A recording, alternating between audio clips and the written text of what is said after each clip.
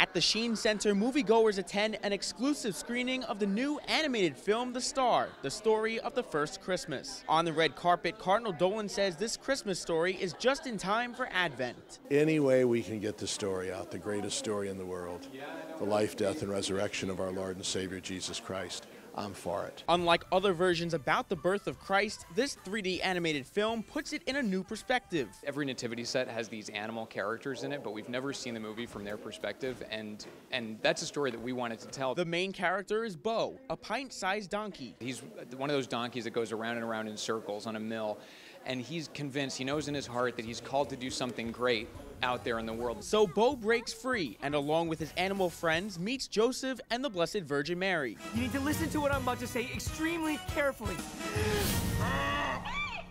There's something seriously wrong with those animals. By following the North Star, the mule winds up at the stable. The Sony production also features an all-star celebrity cast, including Oprah Winfrey, Tyler Perry, and Kelly Clarkson. Cardinal Dolan says the faith-based film is a great evangelization tool. You think of the number of people that are going to see this that usually wouldn't be attracted to the Bible, or they might know generically about Christmas and Santa Claus.